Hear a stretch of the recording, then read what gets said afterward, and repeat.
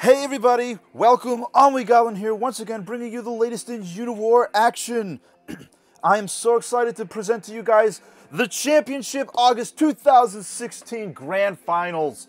Now, as always, before we get started, we are going to have a brief discussion talking a little bit about some of the upcoming things in Uniwar, and as promised, I have to showcase for you guys 3 brand new upcoming Sapien units. Now, I only have the artwork. I do not have actual hard statistics on these units, but we will get a chance to talk a little bit about what they're supposed to do and what they look like, what we like about them, what we don't like about them, anything that you guys might have to say about how you feel on the new units. I know there's a lot of heated discussion going on in the chat rooms right now. Here's your chance to make some discussion while we wait for some more people to catch up with us before we start the tournament. Let's take a first quick look here now. I want to take a look at some of these Sapiens units. Actually, before we go into the Sapien units themselves, I do want to talk about the road-making system now. The way the road-making system has been set up, there's been some optimizations done on the road matchups. Before, with the automated road link-up now, it has been readjusted to make sure that it goes in the road adjustments and attachments are made at this order. Starting first, a road tile will always first connect with another road tile, then a road tile will connect with a bridge, then a road tile will connect with a base, then after that priority goes to an open plains, then I believe to a forest, a city comes before plains, then forest, then mountain, and then swamp. So, hey, Uniwar Poland, El Casser, 4 Little Word Games, how you guys doing? Jeremy Ray, I see a couple other people here. Just waiting for some other people to join in. If you guys have anybody else who might not know, just let people know that the stream is starting. I want a bunch of people to be able to get a chance to see some of these brand new units. With that said, let's go take a look at some of these this new stuff. The first unit I want to unveil to you guys is called the Sapien Predator. It's the most complete artwork on the units I've seen so far. I love the look of this unit personally. From what I've gathered about it, it's supposed to be an anti-air striker. It's supposed to give... I believe that... we all know that the air Sapiens can sometimes struggle against some air assault from Crawlian. This is meant to help them deal with some Crawlian issues on certain types of maps.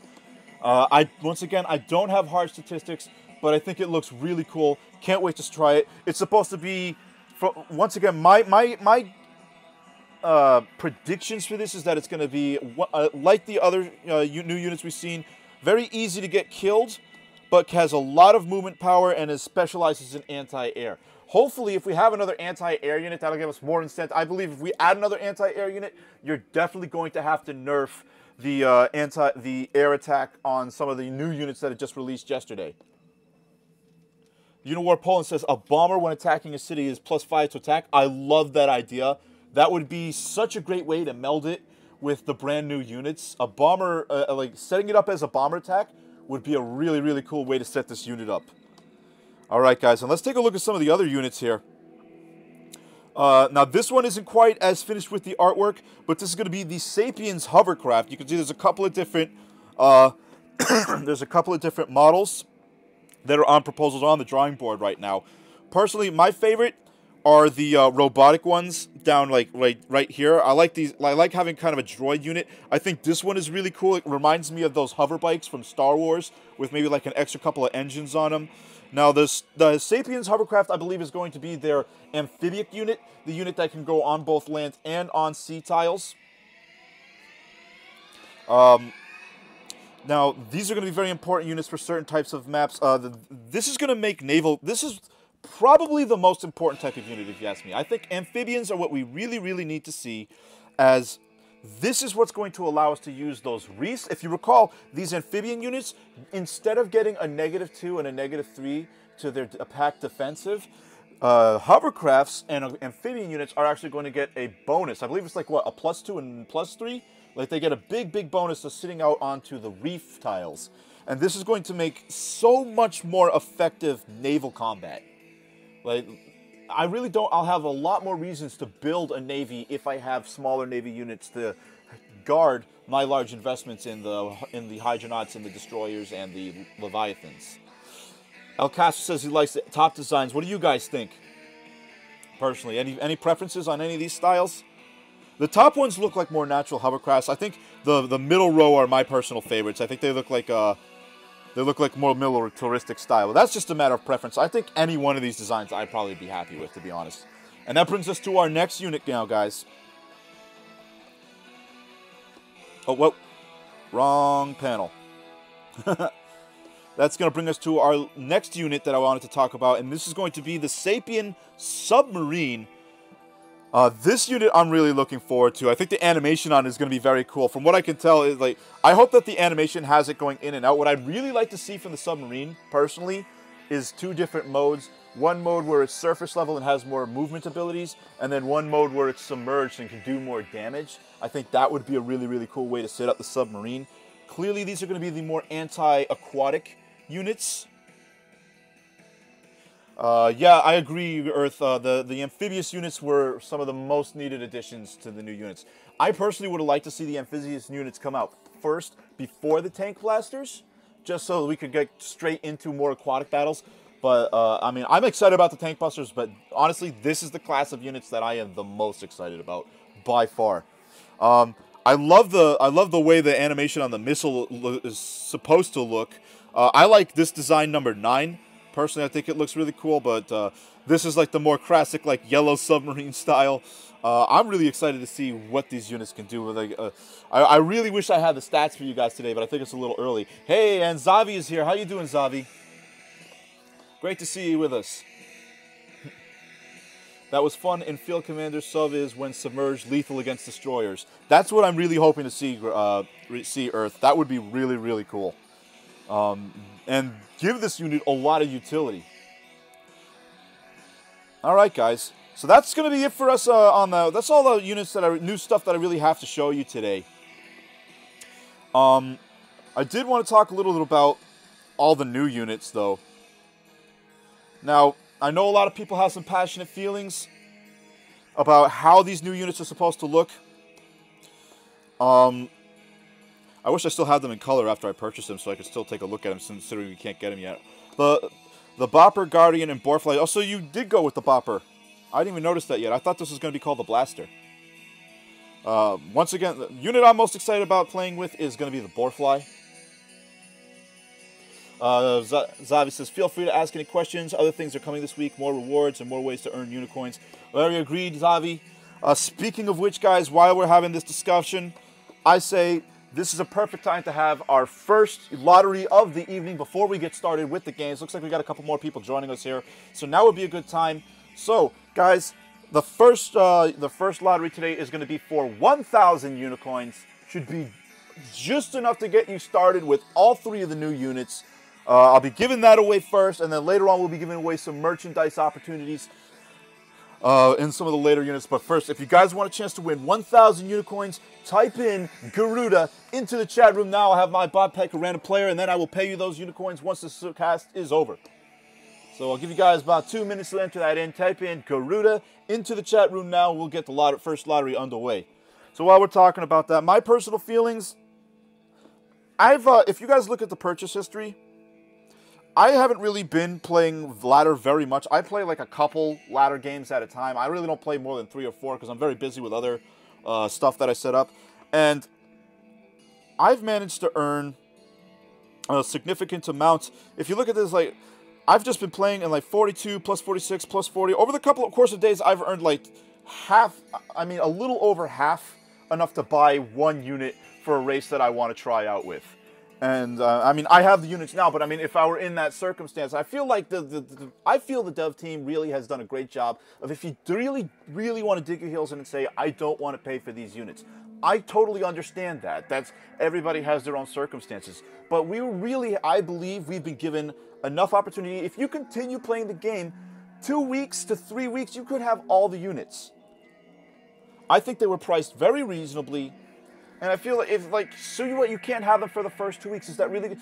Play through the game. They are not going to immediately be in ranked games and tournament games, is from what I believe. Right now, from the get-go, they're going to be in custom games only. From what I've heard, Zavi, correct me if I'm wrong, but are they going to be available for all the players during the tournament? Like, let's say I'm a person who didn't purchase the units, but I enter the January tournament, would I be able to play with the new units still? That would be my question. And right now, they're not going to be right available in rank. You'll have an opportunity to grind out some of the units. Get them for one that you like and play around with that and trying to learn it. The balance changes are coming to them, guys. There's no way we're going to just leave the units to be unbalanced. That's why we're giving it, that's what giving it the ability to just be in custom for a while is going to let us do. It's going to let us play test it. That's what these units need. They need some time for balancing, and that's just the natural progression of adding new content to a game. The new units will be available for free for everyone, but only in championship tournaments. Thank you, Zabi. So that clears up my turn. So you will still get your opportunity to play through them. You're going to get a chance to try the new content, guys. You just need to have a little patience. And I don't think that's asking too much. All right. Anyways, now it's time for us to pick a winner. And our winner is going to be Gorthelin B. Congratulations, Gorthelin B. 1,000 unicorns to you, sir. Enjoy the new units. Gorthelin B is the winner. That's 1,000 coins to you, sir. Congratulations. Hey, guys. Those of you just joining us, thank you. We're about to get started here with the tournament in just a moment. Don't forget, guys, please remember to like and subscribe if you enjoy the video. Always helpful to my little channel here whenever you get your guys' support.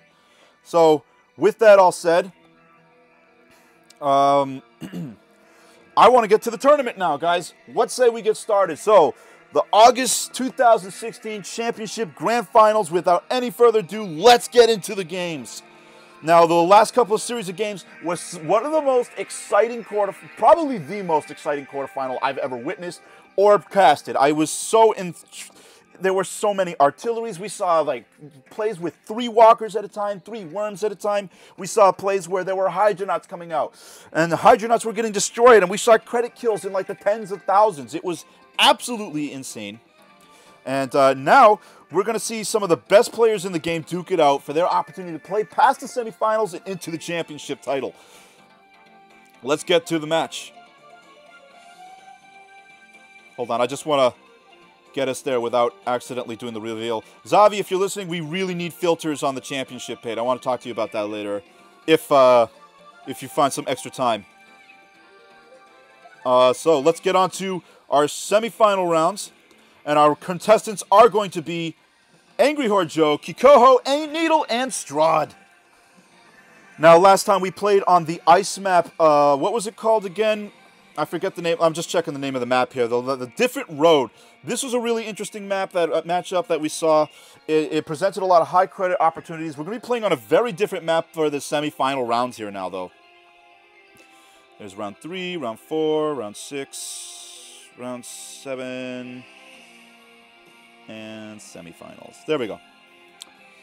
All right, and our first matchup is going to be between Kikoho and AngryWhoreJo. Kikoho taking an excellent win over Indiana Jones. Was it Indiana Jones that he played against? I forget which player he played in that round. And then his component, AngryWhoreJo, taking an amazing victory over Dougman, taking 20 wins over Dougman. It was Vogenjeltz, by the way, that Kikoho went up against. Kikoho, once again, coming in at a score of 2304. Very talented player. Vogenjeltz, not a very good player on the team ladders. And Kikoho made not sure work of him, but I think Kikoho was in control of the situation the whole time during that series. And AngryWhoreJo in the same position and against a player like Dougman 4. And AngryWhoreJo coming in at a score of 2390. And AngryWhoreJo, both these players have punched up against some players that I think are a little above their league at times and managed to not just play against them, but play against them quite handily at times. So I'm really interested to see which one of these players is going to be able to come out on top. And this map is going to be called Tinland. Tinland is a fun map. This is going to be a very base race heavy style map.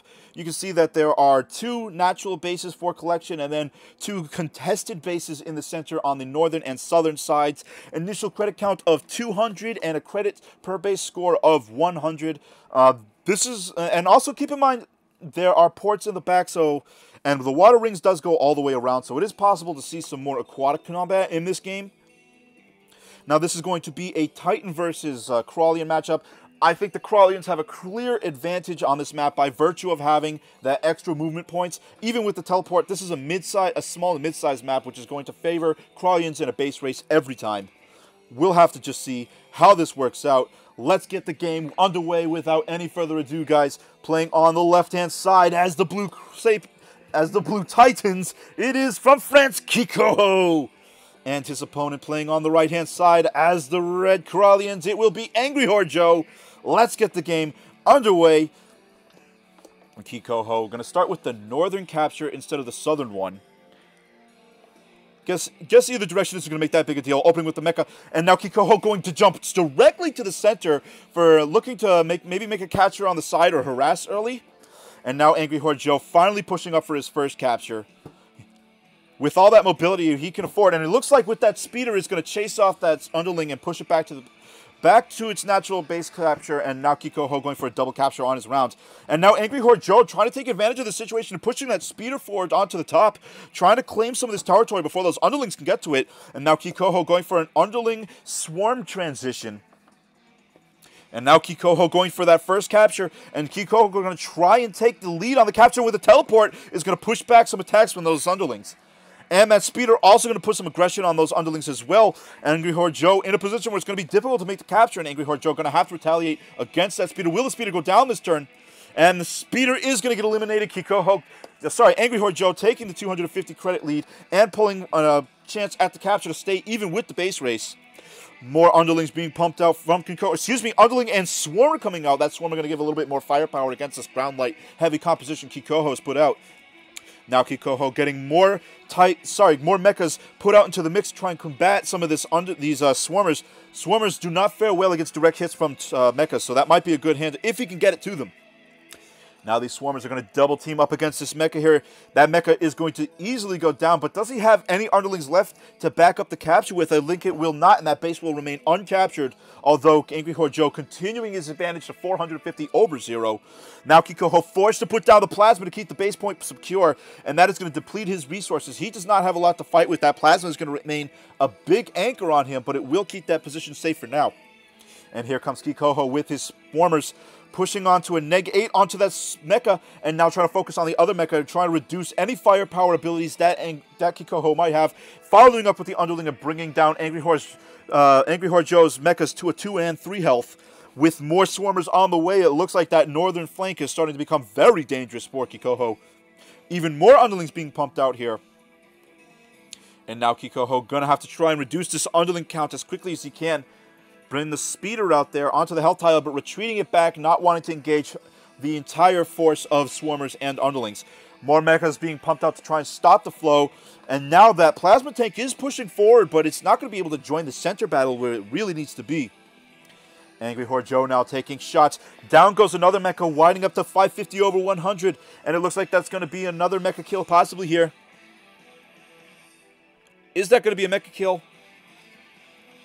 Not on the base, but on the force, and AngryWhoreJo taking it to 650 over 100.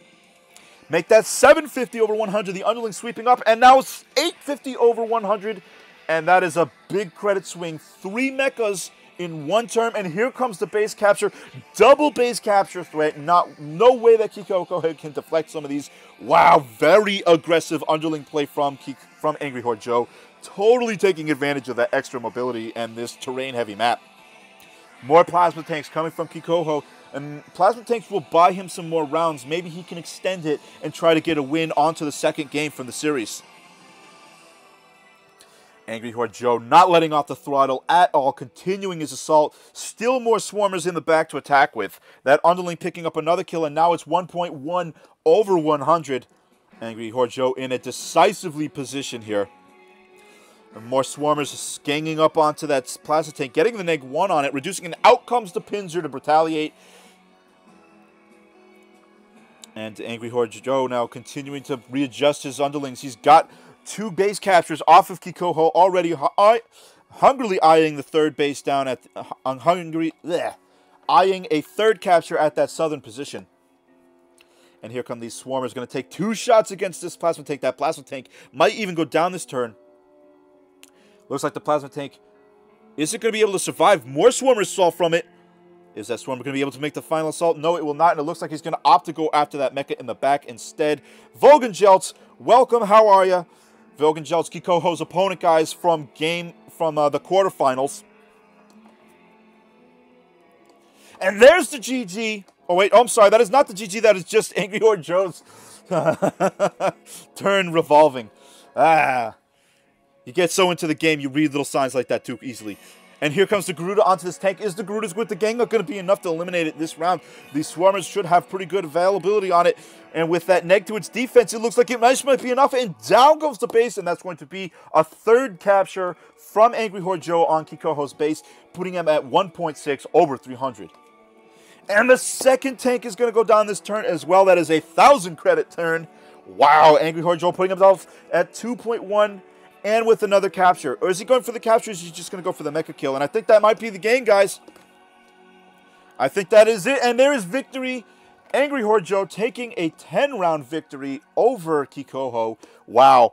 And that was a map that is just showing the power of that mobility on those underlings. That Swarmer underling combo, so deadly on a mountain and forest heavy map like this against speeder and mecha combination. And I think things really started to deteriorate. If we go, where was it that I'm looking for? Here on round 7, you see the position that I want to go back to where the tank was captured. Here's the position that Kikoho is in. He's already down at 450 over 0. This base is exposed. There's 1, 2, 3, 4 on. Sorry, not 4. This one. These two actually in the back. Are they able to capture this? Yes, they are. This one cannot. So there's 3 underlings that have the ability to capture this one base, and 2 swarmers to attack any light grounds or speeders that might come up on the position. So the only way to really keep that base safe, you can't put an Eclipse on it, you can't put a speeder on it, you can't put a mech on it. Any one of those is going to leave this base vulnerable. So the only way to respond is to go Plasma. Problem is, this Plasma is at such poor maneuverability. There's nowhere for it to go. You can't put it on these swamp tiles. You have to retreat it all the way back. It takes 2 turns just to retreat back to this base and get ready to protect this tile. It's very easy to block. So this tank is just a big anchor waiting for which opens up the entire north for AngryWhoreJo to take advantage of. So really, really well played game by AngryWhoreJo, taking a 10-round victory over Kikoho, and that will put us into Game 2 of the series. And that is let's move on to the next game here. And now we're going to have Kikoho switched around, and we will have our players be able to have an opportunity. And now this is going to be all about... I'm going to get rid of this message real quick because it's the green glow is starting to annoy me, guys. There we go. And now, this is going to be about can Kikoho... Wait. This is the same game. Darn it. My apologies. Wrong one. Let's do it. Here we go. This is the correct game. My apologies. So, this is going to be about can Kikoho keep up the pressure and take enough bases in enough time. He's going to be forced to act very aggressively. He's only got 11 rounds in which to come up with a win here. All right, let's get the game started. Playing on the left-hand side as the Blue Titans, it will be AngryWhoreJo. And his opponent playing on the right-hand side as the Red Trollians, it will be Kikoho. Let's get the game underway. And now AngryWhoreJo once again going for a northern capture here. And opening up with another mecha for that other capture. And Kikoho going for that same position, positioning his underling at the place, waiting for his speeders. And now Kikoho going to have to pull back. Very similar to the exact same opening before, where that speeder chases off that underling from the center. More underlings coming out. And now AngryWhoreJo moving to the south. Opting not to go for the capture right away, but putting pressure on that southern base, forcing Kikoho to react quickly to that position and keeping that base contested. But there is the Swarmers to back that position up, and here comes AngryWhoreJo with the capture attempt on the south. But that should be easily repelled by those 2 Swarmers and underling from Kikoho. And now AngryWhoreJo getting very bold with that speeder, putting it up on the health tile to put pressure on those 2 Swarmers. And now that one Swarmer going to be forced to come all the way to the southern C tiles to avoid getting knocked out by that speeder. And the other Swarmer very well positioned on the health tile, so that speeder's attack will not be too big a factor. And another underling to block that speeder. Other underling at the south takes it. Very great move. Takes the kill on the base. Very great move. And we have first blood Kikoho 100 over 0. AngryWhoreJo now moving out with his 2 more speeders. Another speeder in the back, retreating his other speeder. More mechas coming out here and having to yield that position, but taking the capture at the north instead to try and keep the game even. And now Kikoho going to make shots at that, trying to soften up some of these units, softening up the speeder. Opting not to make the attack with the underling on the speeder just yet, just trying to reduce the speeder's attack power next turn. And now lots of underling. We see very mass underling play coming out from Kikoho. AngryWhoreJo opting to come out with some Eclipse to maybe help handle some of this swarmer underlings combination we see. These speeders going to try and get an underling kill here with that speeder mecha combo at the south. And now these mechas going to try and take more hits. That mecha with the tree cover going to get a very nice 6-3 exchange on that underling. Here comes the Swarmer to try and return fire. And these underlings immediately going to try and reduce this Eclipse health while it's stuck on that base with that neg1 to its defense. Bringing it down to a 4 health. Can he bring it down even further? Getting it down to a neg1. And now that Swarmer there might be even able to play cleanup. And down goes the Eclipse. And right, just like that, Kikoho taking 500 over 100. Big move from Kikoho. More Swarmers coming on the board for Kikoho as well. And here comes AngryWhoreJo. Try and respond with these mechas. Try to clean up some of these underlings as quickly as he can. That speeder going to dodge in and pick up a quick underling kill. Retreat it back to the health tile where it can quickly heal up. More retreats to the health tile from these mechas. And another underling kill. And AngryWhoreJo actually taking it back to 400, under 500. Not too bad. A return fire round. Mass mechas coming out to defend the points. And now this Swarmer going to take a 4-shot. The Swarmer underling is going to be a very effective counter against Mass Mecha Speeder on this map. But unfortunately, AngryWhoreJo doesn't have the credit count. Tanks just work so poorly against this. I think he might need a few more speeders, but those mechas are protecting a lot. But the mechas are protecting a lot of positions, but they're getting deteriorated very quickly. However, we are on round 7. Kikoho only has 4 more rounds. Apparently, I thought the last round was the last game was won in 10 rounds, but it was apparently won in 11 rounds. I was corrected by the game itself. And here comes AngryWhoreJo repelling the capture attempt from Kikoho, keeping the score pretty even at 500 to 600. I don't know if Kikoho is going to be able to take this game in only 3 rounds. More mecha build-up from AngryWhoreJo. And these Swarmers going to have to adjust once again. And with the underling going to take another mecha kill, but a mecha kill isn't enough right now. You need to start taking bases. Like a base needs to be taken this turn if Kikoho hopes any hope of winning the game within 11 rounds. And here comes the attempt. Is he going to be able to hold on to it? No, it looks like he's not even going to be able for the attempt. He has to go for more mecha kills before he can try to make the attempt on the base. More underlings here coming into this position. That one mecha teleporting away to safety. And this line of mechas is going to continue advancing. The speeder combination going to come in and get more underling kills here. AngryWhoreJo making it very difficult for Kikoho to get a foothold in the position. And this Swarmer mecha combination going to take another underling kill. And once again, AngryWhoreJo able to keep the credit kill at 100 under. And now Kikoho keeps hammering on that base position, but that base position continues to get replenished. These Swarmers going for some hungry mecha kills, but can he make enough? And that underling will be there to follow up. Kikoho once again pushing himself a little further, but he needs more than credit kill advantage at this point. He needs a base capture. Is he going to go for the attempt? No, it looks like he's going to go for the mecha kills instead. Underlings being pumped out as well. It's just a continual war of underlings versus mechas. There is an Eclipse on the board. That Eclipse will make it a lot harder for those Swarmers to do their damage. It's also very effective against that light ground. Cleaning up some more underling kills.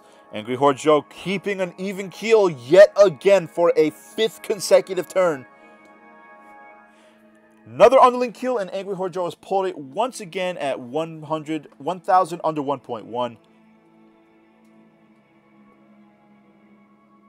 And here comes Kikoho to respond. Kikoho now going to try and focus fire down one of those speeders. Is he going to have enough fire for that? Using that, bringing that 5 health Swarmer back onto the health tile.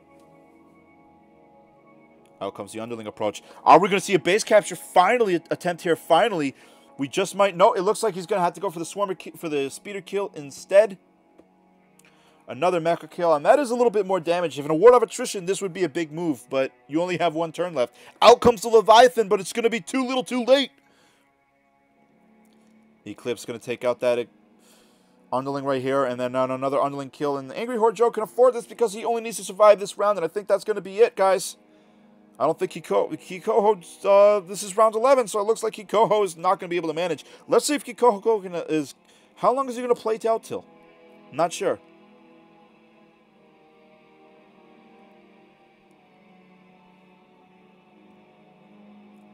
Leviathan now going to move in, try and free up that position. Kikoho was just not able to get a capture at that northern base. Not able to find the space he needed to protect it in the front guard so that those mechas couldn't come there and blast away any underlings remaining on the base trying to make a capture.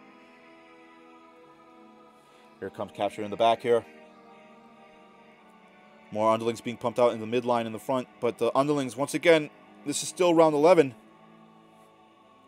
And now with round 12, that's officially going to eliminate Kikoho. I would like to see how the match finishes out here, though. Those of you just joining us, we just watched the previous matchup between Kikoho and AngryWhoreJo. AngryWhoreJo taking an 11-round win. And so Kikoho, this being the second game on the 12th round, will be eliminated. But I would, once again, I do want to see how the game plays out. And these Swarmers, man, those Swarmers cannot free up that position. The Leviathan, is the Leviathan going to be enough to make a difference? It will get a nice speeder kill here. Kikoho finally starting to widen up that credit count faster than AngryWhoreJo can replenish his kill amount. And now we're going to see finally the base capture attempt comes down. After 5 attempts to get up to that position and failing, at last we're going to see a base capture attempt go through. And now here comes AngryWhoreJo with the repel. Does he have the forces to make the repel? He does with the Eclipse and Mecha, and that base is going to be freed up once again. Although that will focus fire away from some of these underlings in the center, which are very dangerous. Here come the speeders. One more time going to make a shot at this base capture. I just want to see this base get actually captured at this point. It's been so many attempts. Very nice shot against the Eclipse from the Leviathan.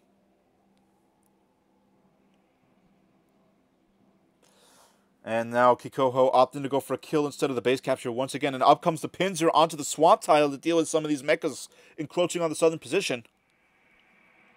Underling's going to chip away and finally get another mecha kill.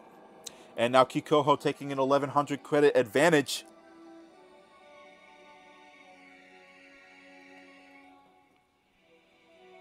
Here comes Swarmers. Even more of them. And that speeder going to take a 6 shot. And it looks like that underling will be easily repelled away from the base. AngryWhoreJo going to open up that position, put another mecha down on it. Mass Mecha was a fantastic strategy for AngryWhoreJo to go with on this round. It really, it's not if this was just if this was a regular ranked game, it wouldn't be a good strategy. In fact, you'd want to go how Kikoho tried to play it, where Kikoho tried to go for early gains and almost was successful, but AngryWhoreJo was able to outmaneuver him with that extra underling movement. And AngryWhoreJo went for, I understand that I'll lose in a war of attrition. Look, he's already starting, every time he loses a little bit more foothold on that position, but he was able to extend the rounds so many times. We're at round 14, and Kikoho has still not been able to take a base away. If we continue to play this game, yes, eventually that base is going to be snatched up. But AngryWhoreJo has made it where there's just no way for you to do it in the number of rounds that you needed to get it done. I'm going to increase the time on this just a little bit, guys, because I want to get into the next rounds here. And that is a Swarmer kill for AngryWhoreJo, and we do see a Hydronaut here to counter against that Leviathan. More speeders and mechas, and then another base capture attempt. That Pinsir now in the center. Swarmer getting a -3 shot against it. That mecha is down. Second mecha down. Are we going to get a third mecha in this as well? That's going to be a big move for Kikoho. Finally freeing up the space he needed. This is what I was saying. In a war of attrition, the Krallian player is always going to win on this map, assuming you know what you're doing. The problem is that you can. How do I set up that attrition to take the most turns possible? And that is the strategy AngryWhoreJo has put through, and that is why he is going to be moving on into the grand final match. Here comes the next attempt capture from AngryWhoreJo, and finally that base has been captured.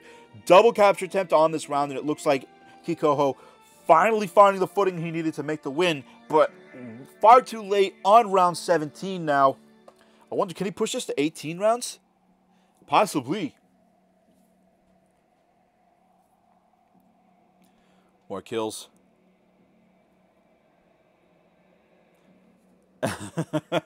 Trying to capture a base with a 1 health underling. That is so funny. I love that. And now that's assimilator in the middle. Not going to stand a chance. Is he going to be able to get a kill on the Hydronaut? That should end the game right here and right now. And there's the victory finally on round 17. And so we have our final result, guys. Our final result. Kikoho taking an 18-round victory, but AngryWhoreJo in the end taking his 11-round victory. And it looks like we have our first finalist of the evening, and it will be AngryWhoreJo. Congratulations, guys. So it's time for us to do another lottery. We have 30 people watching. Thank you for joining us, guys. Today, we're going to do a lottery now for a chance to win some EnnuiGoblin merchandise. Once again, guys, unfortunately, we're only able to ship prizes for EnnuiGoblin merchandise out to our USA viewers at the moment, as shipping costs are too prohibitive. So if you do win the lottery for the merchandise and you don't live in America, I will send you a compensation in unicoins instead. All right, guys. So if you want to enter the lottery, type in underling into the chat room now, guys. And I'll give you about 2 minutes on that lottery. So once again, if you want a chance to win a EnnuiGoblin beanie or a EnnuiGoblin t-shirt, enter underling into the chat room now. I really enjoyed that matchup. A little bit.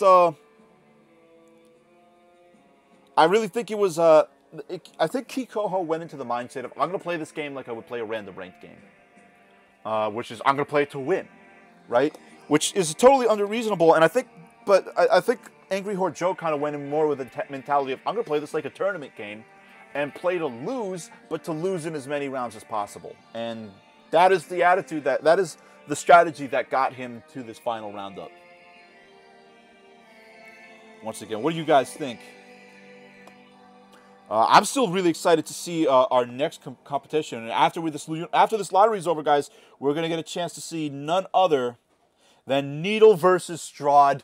Going to be a big matchup coming up here in just a second, guys. This is going to be definitely one of the highlights of the tournament. Two of the best players in the game going heads to heads on a very tricky map, no less. We'll just have to wait and see. I'm going to give you guys about another minute on this lottery. Once again, if you want a chance to win a EnnuiGoblin t-shirt or a EnnuiGoblin beanie, type in underling into the chat room now.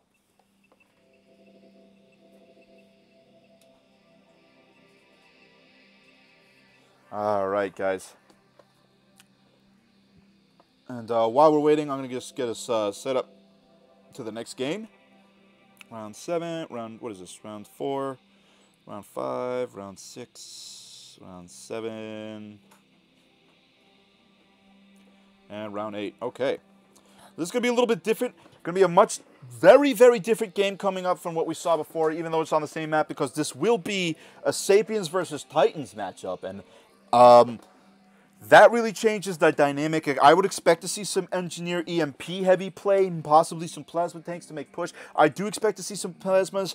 Definitely expect to see Marine helicopters as a possibility. We might even see, if we get far into, if they manage to get far enough to the late game, we could even see some Hydronauts and Destroyers go head to head. All sorts of possibilities on a map like this. Really anything that could happen. Super, super, super excited about this matchup. Before we get started talking about our players, let's make our first let's select our second lottery winner of the day. And our winner is going to be the sequel. The sequel, congratulations. I will send you a PM about that after the cast, my friend. All right, guys. Thanks very much. There will be one more opportunity to win merchandise before the final matchup of the evening, guys. But before we get there, let's talk a little bit about our players. All right, and so these are, like I said before, they're not players who need very much introduction. Both of these guys are some of the best players of the game. Needle, highest rated German player, taking three gold in various tournaments, taking a second place and a bronze in his career, coming in at a score of 2585, which is, let me tell you, that is not an easy score. And of course, his opponent, none other than Sdwrade. Sdwrade coming in at a score of 2608. You really can't find two more evenly matched up players, so I'm fascinated to see who's going to come out on top. Literally anything could happen when you have two guys like this going up against each other. Really can't wait to see how it's going to work out. Let's get this game underway. Playing on the left-hand side as the Blue Sapiens from Germany, it will be Needle. And his opponent playing on the right-hand side as the Red Titans. Hailing from the UK, it will be Sdwrade. Let's get this game underway. And Needle is going to be taking first turn. Going once again for that northern capture with his Marine. Mecha making the northern capture as well. No need for as much haste. You're not going up against underlings, so the base race is a lot more even. And now Needle opting to move that Marine down to the south to trying to make the capture on that southern position. Sdwrade opting to go for the natural capture first and back it up with a speeder. And here comes Needle pushing that Marine up, trying to make threatened captures on both positions and out with the Marauder to attack it. And now Needle going for double capture, and here comes Sdwrade. Sdwade's going to have to try and push those speeders up to block out that Marauder Marine combination. And now Needle just continuing to encroach upon that position, getting the engineer in the back to support with that EMP. Those speeders had better watch their distance. And now these speeders will take the Marine kill, and the Marine kill will prevent Needle from being able to make that capture onto the north. And here comes the capture attempt from Sdwrade. Sdwrade also moving his mecha to the south to put some pressure on that base in the south. Maybe divert away some of those Marauders. And now Needle forced to push back his engineer, and these Marauders will take a kill up at the top and repel that first attack, retreating that 9 health to the healing tile. And out comes the tank on that point to present it. Great move from Sdwrade, but that tank, once again, will it act as an anchor later into the game? And now Sdwrade is going to push these speeders in and try. Is he going to be able to does that speeder reach? Nope. That Marauder will not get a kill, but it will be reduced to 2 health and teleporting in some more mechas to threaten to capture up onto that position. Sdwrade really needs to make that capture soon, too, if he's going to keep on an even footing. But right now, he does have the advantage. I'd say in unit weight, he has the advantage. But that tank is going to push forward and not sit idly on the base this time. More Marauders coming out from Needle. Now Sdwrade getting aggressive again with those speeders, trying to defend that position and not let those Marines and Marauders get through that speeder line so that the capture can occur. Is he going to be able to make a Marine kill here? Marine kill for Sdwrade, that's actually a pretty big kill. Once again, prevents Needle from being able to threaten a capture at the north right away, delaying any capture attempts for another turn at minimum. And that teleported unit up at the top is now stabilized once again and will be able to make the capture next turn. Here comes Needle now. He's got to break open the speeder line if he wants to keep that base from being unoccupied and keep his advantage. And that engineer is going to push up there, threatening the EMP and giving great healing abilities to these Marauders. And that 10 health Marauder should be just enough. And is that speeder going to be able to get eliminated? No, it looks like it's going to have to wait as Needle's going to be forced to make the heal and get that Marauder on the trees where it has the negative defense to a 10 health so that it is not eliminated. And now Sdwrade finally able to push that unit up and make another capture attempt. Will it stick, though? Needle has a lot of Marauders there. It will be very difficult to hold on to. And now Sdwrade getting very big heals on the center. great advantages to Sdwrade controlling the center, and that's the one thing that Needle is missing here is he's sacrificing a lot of center control so that Sdwrade, he can take northern control. Here come these speeders now. Sorry, these marauders. Marine trying to get a 3-shot, reduce that speeder health. Double engineers coming out now. Engineer getting pushed very close to those speeders and mechas. But here come the full health marauders getting a nice mecha kill right there. And now this marauders are going to go for the kill, and the kill does go down in the base attack. Base capture once again repelled. Here come the Marines trying to put some major pressure now on Sdwrade. Sdwrade's starting to look like he's in a little bit of trouble here. That tank is very aggressive positioning for it. Although those mechas will get a nice little Marine kill. But Sdwrade is still in a deficit here. He needs to make a kill soon. He needs to make more kills. Is he going to be able to get another Marine kill here? Just enough to make that kill. And he caps the base position. And suddenly that base position is vulnerable. And it looks like Sdwrade done a very good job of responding to that tank aggression. Credit kill. It has been even to 400 to 400. Now these Marauders are going to have to dart south again to deal with that base cap. Is that Marine going to be able to get down that speeder with the 1 shot? No, it is not enough. That speeder is going to have to take at least another shot from a Marine or a Marauder. And here comes the Marauder forced attack from that swamp tile. Although the base position is freed up. Now these Marauders getting very nice insta-heals from that double engineer combo. Still have great control of the northern position from Needle. And these Marines threatening some base capture possibilities on the next turns. And now the speeders from Sdwrade are going to attack that swamp position from that Marauder. And that Marauder is not going to be very long. Is it going to be able to go down this turn? These 3 health speeders, I don't know if they'll be enough to make the kill. And it is a kill. And then Sdwrade is able to put himself back to 650, under 750. Another Marine kill will even him up. More control of the center with those swarmers, and another base capture attempt from Sdwrade on that northern position. The 3rd one of the match so far. Speeders coming out from Sdwrade as well. Sdwrade just continuing with this mecha speeder combination. Now Needle making the kill at the bottom here. Is he going to be able to repel the attack? I think he has plenty of Spire power to do it. So it looks like that attack, that base capture is not going to be able to hold. More speeder kills from Needle. Putting him at 1.2 over 650. Needle doubling up on the kill count. And it looks like we might even have another speeder kill here. That would be a very big swing. Down goes the base capture. Once again repelled. And the speeder kill to go along with it. And now Needle decisively at 1,000 credit kill advantage. 1.6 over 650. And now Needle's just going with a double, another double and Marine to Marauder, which is exactly what it needs. The Marauder for the extra firepower and the Marines to make the captures. And now Sdwrade is going to have to try and take his retaliation. Does he have enough firepower to make the Marauder kills that he desperately needs to make right now? He needs like 2 Marauder kills to stay competitive right now. Can he do it? It looks like he doesn't have the firepower and opting to go for Mass Mecha to try and brace himself against the impact. Now here comes Needle with more speeder kills, putting him at 1.8 over 750. Bringing that 1 health Marauder to the healing tile where it will easily be healed up with those engineers. More speeder kills from Needle and putting him at 2.0 over 750. Retake it finally now. Here comes the Marine making the capture, and it looks like Needle will take that position and guard it very ably with that Marauder. Don't think that Sdwrade has the forces necessary to repel that attack. And that capture should be able to go down next turn. Very nice heals coming on that Marauder in the back. And here comes more pushes from Marines. More Marauders being pumped out from Needle just to make sure that his position is solidified.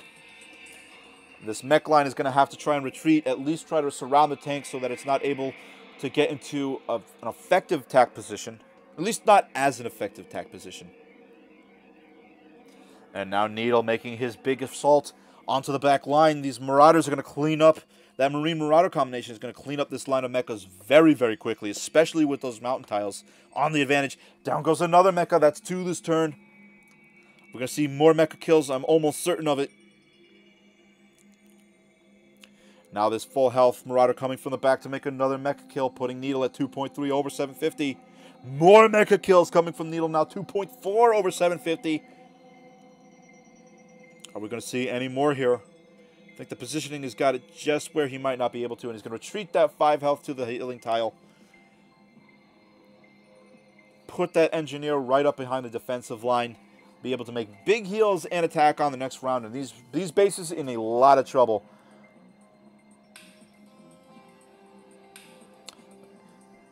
And even more engineers and marauders coming out from Needle now. And now Sdwrade trying to return fire. How many rounds can he extend the game to? We are on round 12.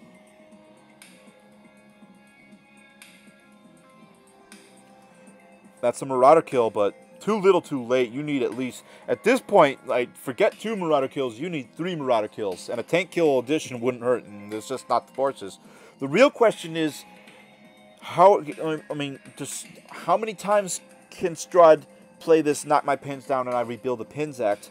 I don't know if he's got it. I think Needle might be able to make at least a cap here. And with the engineer, he's going to make a conversion on that mecha. Mecha conversion going to be huge here. Can he take it this turn? Or will Sdwrade be able to push it to round 14? These mecha lines are disintegrating so quickly. Another mecha kill, and I think that might just be it. All bases and units accounted for. And there's the victory from Needle. Oh, wait, no, but the port is not pepped. But I think the Marauder can reach that port. And there it is. And I think that's going to be the victory, folks. Doesn't stop him from building a few Marauders and Marines. And using every... That's the mark of a professional, everybody. You use every move you have. And there's the victory. Great game. Needle taking a 13-round over Sdwrade. Needle really did a great job with... I thought building that tank was going to be a mistake. But he put it to very good use. The use of his engineers was absolutely critical to his gameplay. It made it so difficult for Sdwrade to get Marauder kills. The Marauder's clearly showing to be an extremely powerful unit on this matchup. And I think Needle also did a really good job of... I was concerned that Sdwrade was going to... I was concerned on Needle's account that Sdwrade was going to be able to extend it to a round 14, giving himself a lot of leeway. He's got 13 rounds to take the next matchup, which he could certainly do. So this is far from over. Yeah, we'll just have to see. I mean, I fully believe that Sdwrade is capable of taking an SVT matchup on this game, on this map, as Sapiens in under 13 rounds. That's absolutely feasible. So we will just have to move on and see our first matchup of this series. Needle taking a 13-round victory over Sdwrade, and now we will move into game 2 and see, can Sdwrade make his account in less than 13? We will just have to watch and see. But without any further ado, let's get the game underway. Playing on the left-hand side as the Blue Sapiens, it is from the UK, Sdwrade. And his opponent playing on the right-hand side as the Red Titans. From Germany, it is Needle. Let's get the game underway. Now Sdwrade going for the standard opening. No reason to do it. No reason to get any with any kind of weird fancy cheese openings with that Marine. Just get the normal capture. Same thing from Needle here. Conventional openings from both players. It looks like Sdwrade is going to go for the natural capture instead of trying to extend his position outwards first. And Needle, seeing that Sdwrade has made that decision, will follow suit with the mirrored opening. Not a mirrored opening, but instead going for the Mecha Speeder opening. And here comes the Marauders from Sdwrade. That Speeder going to go cap that base at the south and make sure that Marine is not able to get to the position just yet. But that Speeder may be a little bit vulnerable to some big damage attacks. And here comes the first capture attempt from Sdwrade at the northern position with the Marauder as the blocker. More Marines and Marauders coming out from Sdwrade. Content to let Needle keep the cap on that position for now. And here comes the push from these mechas. Will they be able to get the Marauder kill early on? Early Marauder kill for Needle, and that is going to make it difficult for Sdwrade, even with the base capture early, Strahd's an early Marauder capture is difficult to get over, especially with this many speeders on the board. But here comes the second base capture attempt from Sdwrade, and a second base capture would mean a big deal. It would make it extremely difficult for Needle to get back into the game, even with the advantage. But it looks like these speeders are going to be just enough to repel the attack here. Taking a big 6-shot against that Marine on the top, and that Marine on the mountain tile will go down, and Needle now extending his advantage to 350 over 100, and another Marine kill from that remaining speeder push him at 450 over 100, and now Sdwrade still with the base advantage, but under 300 credits. It's a dead even game right now. Now here comes Sdwrade. He's making a second attempt at that southern capture. These speeders are not as healthy as they were last round. They should be able to make the repel, but at a cost of a lot of health. Here comes that 7 health speeder to try and make that last kill on this. And Needle doing a really, really good job of extending his credit kill. The more he can extend his credit kill, even if he's at a base disadvantage, the more he can extend the rounds of the game. And that's what Needle is going to be interested in doing. And now Sdwrade trying to get a speeder kill to try and get his credit kill back into the game. Is the speeder going to go down here? It's at 2 health, and it is eliminated. And Sdwrade putting himself at 450 under 650, starting to catch up. And with that only 200 under, you might start seeing the effects of an extra 100 credits per turn really starting to kick in.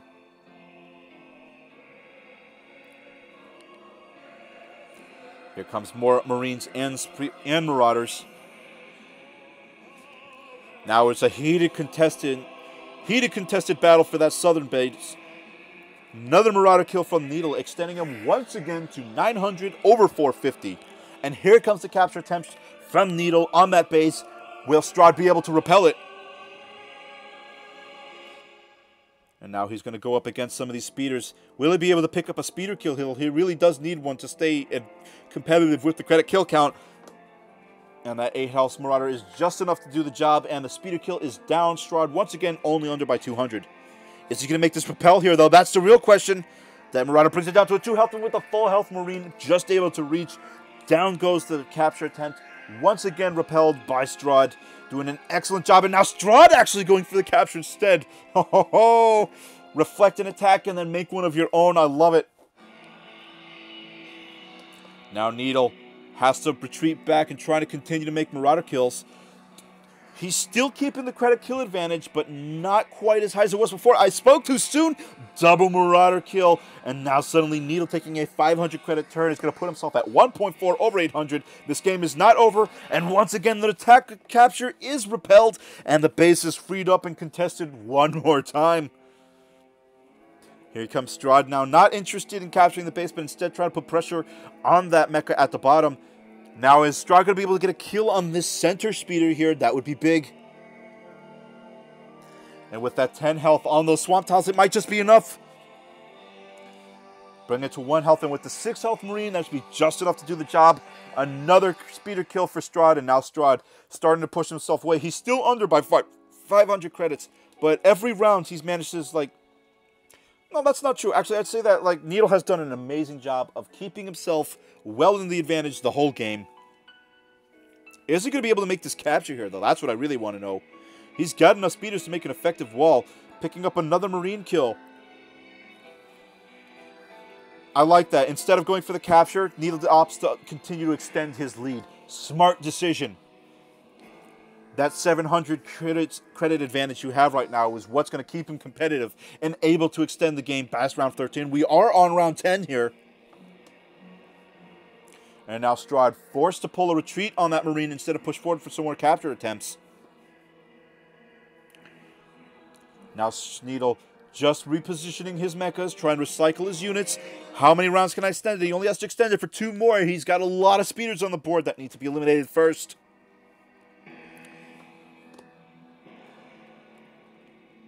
Here come the Marauders here, going to make a kill on that one Marauder, on that one mecha, but a mecha kill's not enough. Needs a base capture if he wants to stay in this game. Or in this series, I should say. Now Sdwrade positioning his Marauders in the center.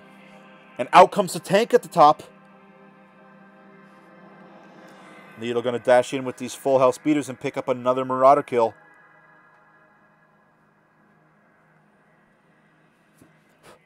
There it is. And is he going to be able to get another kill here? No, it won't be a kill, I don't think. Wait, it just might be. Can that other speeder reach the position it can? And that is going to be a second Marauder kill. And now Needle at 2.2 over 1.1. Oh, man.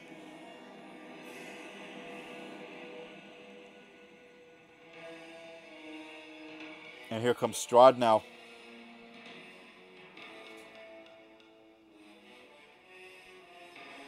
Gonna take a speeder kill.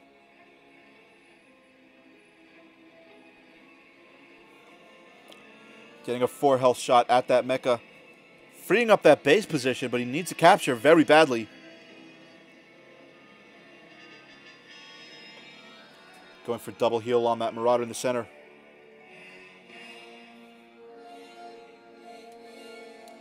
And now Sdwrade, we are in round 12, everyone.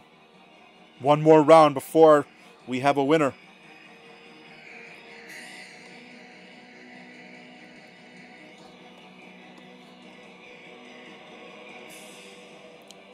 And Needle, is he going to get another Marauder kill here in the center?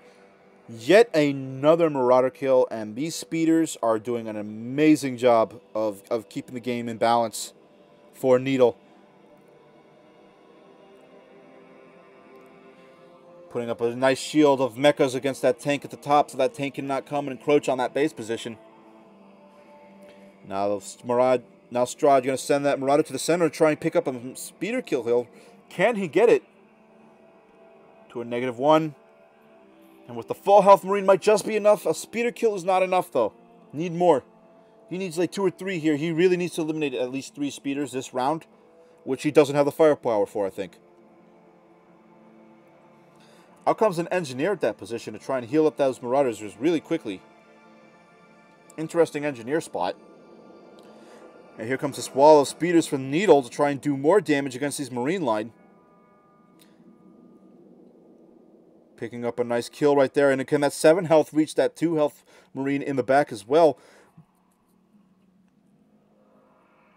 Down goes another Marauder. And now Needle at 2.9 over 1.7. And it can reach there. And now Needle going to take yet another kill and put him at 3 over 1.7. Wow. Sdwrade going for the early base capture, but having to sacrifice some material. And Needle just never giving Sdwrade the opportunity to recatch his footing in terms of unit weight, even with the extra base capture.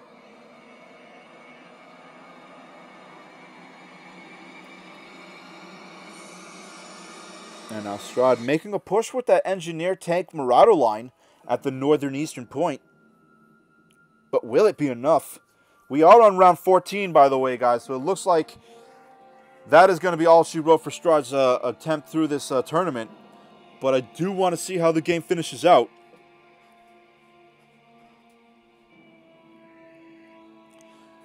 Kill from these speeders at that point once again. Another Marauder kill from these speeders. The tank will be left alone, but it doesn't really have any place to go at this point. More Marauder kills from Needle.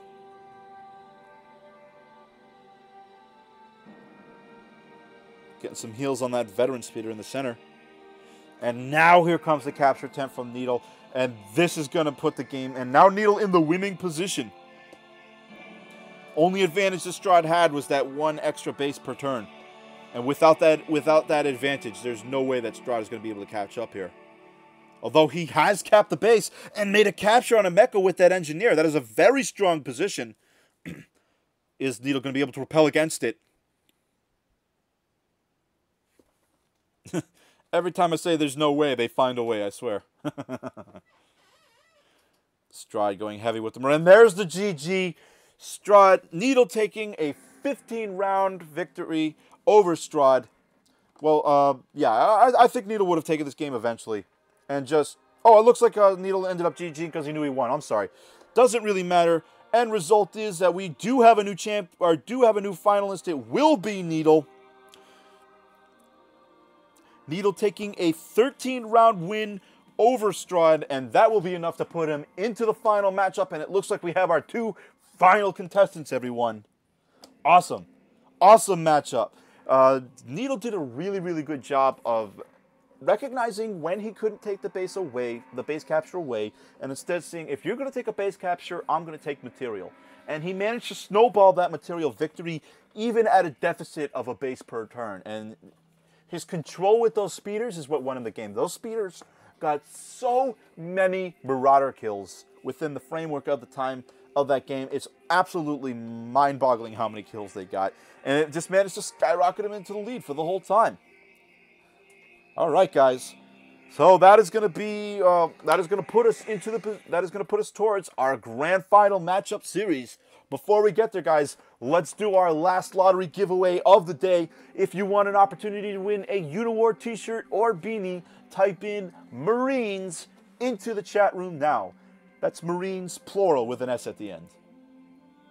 Remember, guys, our hats and the beanie hats and the t-shirt merchandise can only be shipped out to our American viewers. If you win and if you are an international viewer and you win the lottery, we will instead compensate you with unicorns. Pinky promise. Give you guys about a minute for that. While we're waiting for that, who's got predictions on AngryWhoreJo versus Needle? What do you guys feel?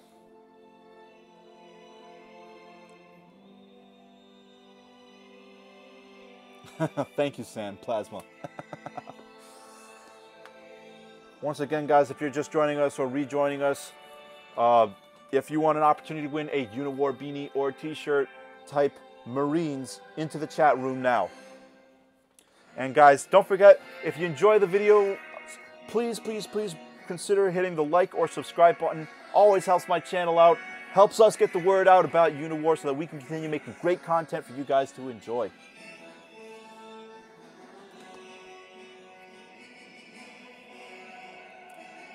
All right, guys, I'm going to give you about another 30 seconds here. One last time. If you want an opportunity to win a EnnuiGoblin t-shirt or beanies, type in Marines into the chat room now.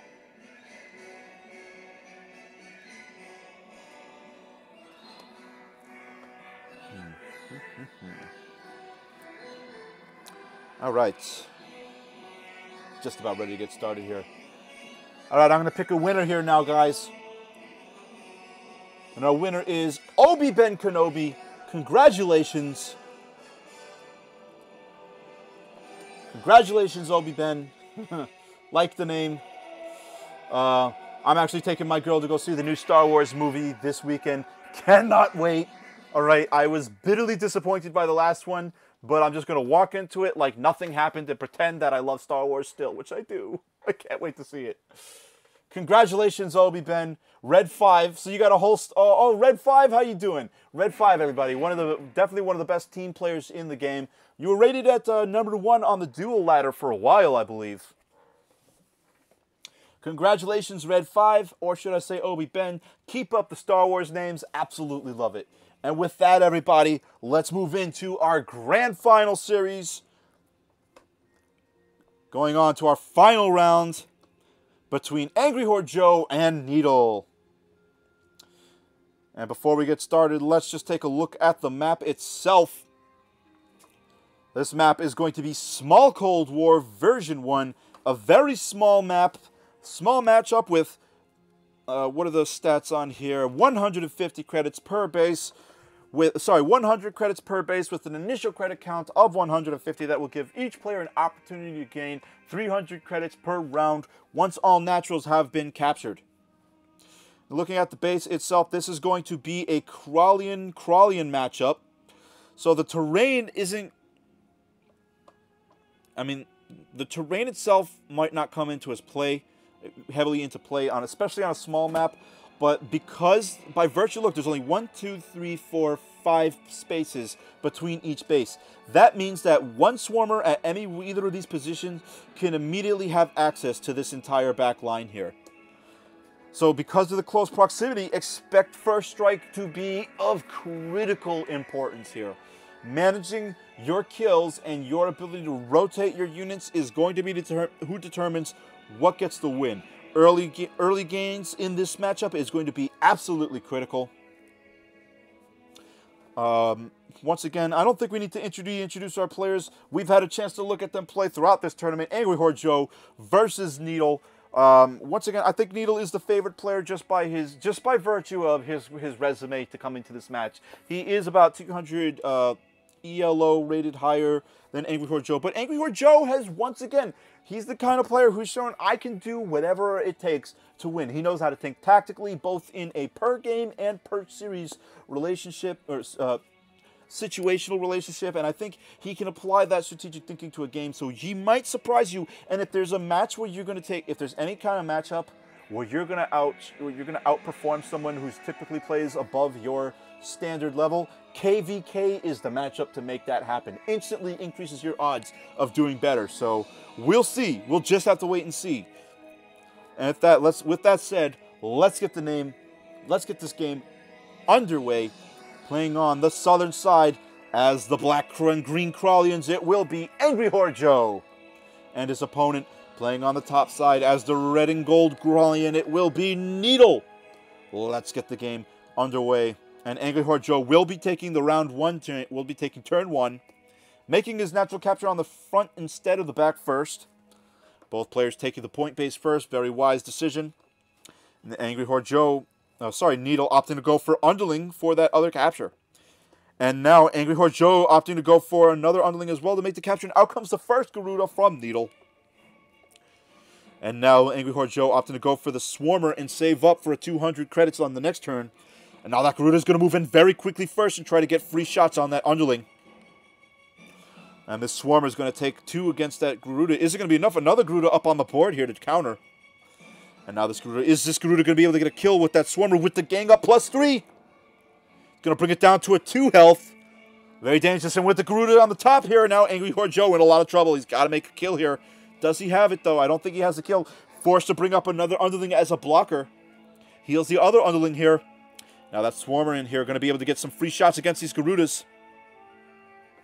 Garuda from the back, able to take advantage of the close proximity, take a 5-shot against that Garuda, and now AngryWhoreJo in a lot of trouble. His air support very badly weakened, and it looks like AngryWhoreJo forced to sacrifice a Garuda and able to get a +2 to his gang up. Will it be enough for the kill here with the +2 on the other end? Now AngryWhoreJo able to keep it at 350, but he's only got a 2 health Garuda respond to that +8 health at the back here. And now that Swarm going to be able to take a kill, and Needle putting himself at 700 over 350. And that is going to spell big trouble for AngryWhoreJo. And down goes the other Swarmer, and now Needle taking the decisive first strike here. Will be able to put himself at a very, very big lead on a KVK small map matchup. And there's the GG in only 7 rounds. That was one of the fastest final tournament games ever. Needle did an amazing job of, like, if you look here, Needle comes in aggressive right away. Big advantage to him being the second turn player. Able to get to the underling right away, and this Garuda comes up too late to respond. My question, now, would it have possibly been better to go for the Garuda in the back here? No, because then you would have eliminated, then the Swarmer could have gotten eliminated immediately that turn. Basically, AngryWhoreJo was boxed in. This is almost a game of tic-tac-toe. We're going to have to push it up into the next game. Wow, now it's going to be up to AngryWhoreJo to retake the game in 7 rounds. Can he do it? Not outside the realm of possibility, but will not be an easy task. Let's move on into our next game, and players switching positions, and we are going to move directly into this game, ladies and gentlemen. Playing on the top-hand side as the Red Crawlians, it will be AngryWhoreJo and his opponent. Playing on the bottom half side as the Green and Black Crawlians, it will be Needle. Well, let's get the game underway here. Needle making, once again, that point capture at the northern position. Another underling to make up the backup. AngryWhoreJo going for the obvious mirror. And now we're going to see Needle. We should expect to see the Garuda come out first. You know, instead, the underling for the blocker.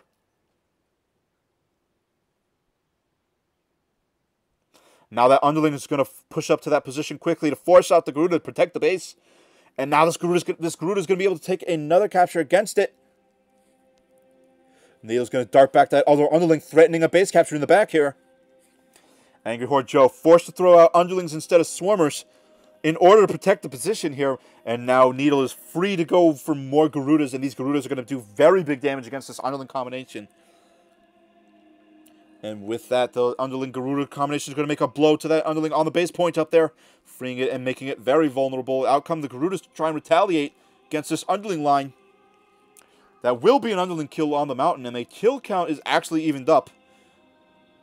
But Needle in a very strong attack position. Can he get a kill on this 7 health Garuda in the back? Not going to be able to take a kill, but is going to be able to heavily damage the other 2 remaining Garudas. And down goes the kill for the Garuda. And with that Swarmer in the back and another Garuda to follow up from Needle. And now AngryWhoreJo in a position, must make a kill this turn. And that Garuda, 5 health Garuda, though, is separated from his attack ability and is not going to be able to contribute. And it looks like Needle's going to be able to keep his foot on the gas here. Another Garuda kill for Needle, putting himself at 800 over 100. And that is going to make it really difficult. And that 1 health is going to be able to retreat back to the healing tile, where it will immediately... And there's the GG again in 7 rounds. Wow. Needle decisively taking this victory. And I actually really want to take a look at this round right here. What a great attack from Needle. Actually, let's see. Let's analyze. We actually have to go back even further. This decision to push the underling up to the point keeps this Garuda on its toes, forces the underlings to come out here to defend the points. That's the problem now, because this underling can dart back here, put pressure here, puts pressure on this position, makes it difficult for this Garuda. If this Garuda leaves to go and attack this Garuda, this base is free. So this underling has to come up to protect it, so that you can move the Garuda outwards and have the underling protect the point. Then moving up into other rounds, once this position is cleared, you've got double Garuda in the center top here. There is now you're outnumbered in terms of raw Garudas in the back, but you do have the Swarmer to back you up. Needle, instead of trying to double up on the Garuda here and take a kill, Needle pushes this Garuda to a 2 health where it can't do any return damage, brings this Garuda out to the side, and boxes out this Garuda from being able to contribute to the attack against the 7 health. So that when the 10 health goes for the 5 shot against it, and this Garuda goes for... When the 10 health goes for a 5 shot against this Garuda, like this Garuda over here is not able to contribute and do the finishing. And then, of course, this Swarmer able to move up to this position and take the remaining kill. Great series by Needle. It looks like we have a champion, everyone. It is going to be our August 2016 monthly tournament champion is Needle. Congratulations. Yet another tournament victory for this competitor. And we look to see him and win more in the future. Definitely keep your eye out. One of the highest rated players in the game for a very good reason. Excellent KVK series. Very, very fast final series, but sometimes that happens, especially with KVK. That's just the way it is. I expect that when the new units are released, KVK is going to be a completely different beast than just who can get to the aerials first. It really will. That's one of the things I'm looking forward to most. I'm actually a Crawlian player myself, and I had to take a break from Crawlian because I kept getting matched up with these KVKs, and I couldn't do the air attacks anymore. It just got too tedious. Elcaster, I will be doing Championship September. Ant does not eat bird, bird eat ant. All right, guys. Thank you for joining us this evening. Please do not forget, hit the like and subscribe button if you enjoy the content. Always appreciate the support. If you guys really, really enjoy the content, you want to help me make more of this content for you, if you guys are interested, you can always hit there is the support my channel button down. It's a little $ underneath my name. If you guys feel like throwing me a tip, I'm planning on doing a video for viewer appreciation, in which I will be overviewing maps and casting games from viewer requests. And if you would like to guarantee your spot on that video to have something for the community to watch, I put priority for anyone. If you hit me with the support on the channel, I will prioritize you and make sure you get onto that video. And it also helps my channel out. So if you guys are interested, always love to help. Always appreciate the help. If not, totally understand. Just coming up for later this schedule on the roster, guys. I'm going to be continuing next week with my Templar Battle Force Iron Man run. Those of you who Alcaster, exactly. Those of you who weren't able to watch it last time, we had some fun talking about some of the character names. One of them was named Manlos. Watch Manlos, the manliest man ever, defeat a bunch of aliens in a squad tactical combat game. We had a lot of fun last time. Hopefully you guys can come join us next time. Also, don't forget, we will be looking, once the new units come out, I'm going to be hosting just some live matches like we've done in the past, so that we all get an opportunity to try to mess around with some of the new units and see what they feel like, see what they can do, and have some more discussion about it. And then later on this Christmas, guys, I also have got a deal with Giant Goblin Games. They loved my username, and I like their username. Both of us got Goblin in it. And they've asked me to do a stream for their Christmas game, The Night That Christmas Ended. It's a hilarious-looking 2D shooter where you have a goblin that's killing Christmas. You get to kill things with reindeer poop. So come and join me for that. Should be a lot of fun to stream through. All coming up this time on EnnuiGoblin Games, guys. So thanks again for joining me this evening. And until next time, guys, this is EnnuiGoblin signing off.